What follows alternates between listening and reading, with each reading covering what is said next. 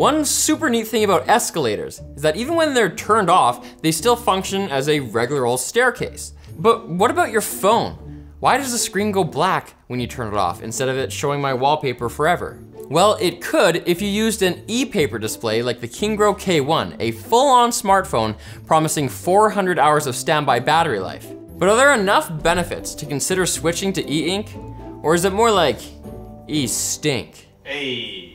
The Fujitsu ScanSnap IX1500 allows users to easily manage, edit, and scan documents, business cards, receipts, and photos, and well, pretty much anything. Check it out at the link in the video description.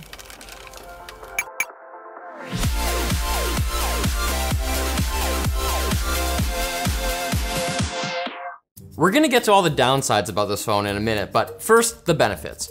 Who would want this thing to begin with? Well, the company's Indiegogo campaign advertises it as being optimized for eye health because as long as you're in a brightly lit room, the phone doesn't have to emit any harmful blue light for you to see the screen. That's because unlike the LCD or OLED screens on most phones, e-ink displays don't work by shining light through a pixel and into your eye. Instead, they're what's called reflective displays, where the light around you either reflects off or is absorbed by the white and black parts of the screen, just like most other objects around you, like my t-shirt or this banana. The K1 is certainly easy on the eyes, and I personally love reading on it, and it even comes with a Kindle app pre-installed. Sure, the phone is only black and white, but that can actually be seen as another benefit. Bright, saturated colors are super stimulating to the brain, but are relatively rare in nature. Your phone, and its attention-vying apps, is full of bright colors that contribute to the urge to pull it out, even if it's just for a few seconds while you wait for an elevator to arrive or your game to load. Switching your phone to grayscale is commonly recommended as a strategy for fighting tech addiction because it makes your phone less interesting. But the K1 takes this a step further because there's no way to switch the colors back on in a moment of weakness. It's like this forever. And finally, I could also see this phone being useful for certain occupations because unlike regular screens that can be near impossible to see in direct sunlight, this one actually gets easier when it's brighter. And the battery life can be a lot better depending on your use because although it does take energy to update the screen to create an image, retaining that image, like the wallpaper, takes no energy at all. That's how the K1's 3100 milliamp hour battery can claim an amazing 400 hours of standby if the phone's just sitting in your work truck's glove box, but only a much more modest 20 hours of talk time. Which brings us to what it's like to actually use this as a phone. It's pretty bad. Mostly because of two interrelated problems, app support and latency. The K1 does not support the Google Play Store, so you can't easily download apps. Instead, you're supposed to use the apps that come preloaded with the phone, or any that become available later on when Kingrow's own app store finally launches in what we expect to be October. And maybe the people who want this phone don't really need that many apps anyway, but the limited selection, along with the dated looking UI and the Jelly Bean era app icons, make the K1 feel like a monochrome feature phone from the early 2000s. But the reason they've made their own custom version of Android 8.1 and do not support the Play Store again comes back to the screen. The e-ink display actually cannot pass Google's device certification because they're just not designed to display animations or videos at high frame rates. And by high frame rates, I mean anything above 10 FPS, really. Now, I gotta hand it to Kingrow a little bit because unlike most e-readers that blink every time the screen updates, showing the inverse of the image, then all black, then all white, the K1 is a little more choosy.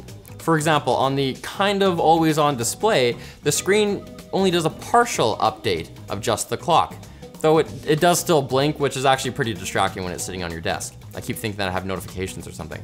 But if you open up the browser and go to YouTube, you can actually watch a video. The higher frame rate comes at the cost of horrible, horrible ghosting that gets wiped away by a full blink every minute or so, but you can do it. Another thing you can do is take photos with the 8 megapixel rear camera. You can even use one of several built-in filters. You just won't know what any of them look like until you view them from another device. Oh, and for selfie fans, this prototype has a front camera, but the final device will not.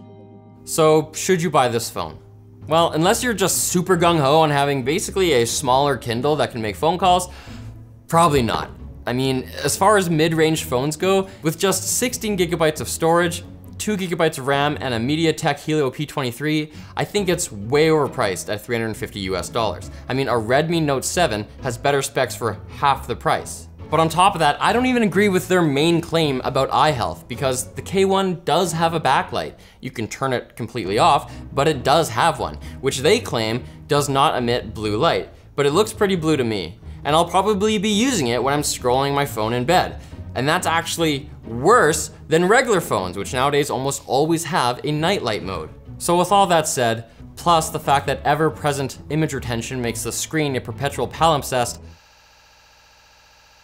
I'm recommending a pass to all but the most avid e-paper fans. Door peepholes are so 1990s. With a Ring video doorbell, you'll know who's at your front door without ever getting up. Their welcome kit includes their video doorbell 2, their spotlight cam, a battery, and a solar security sign.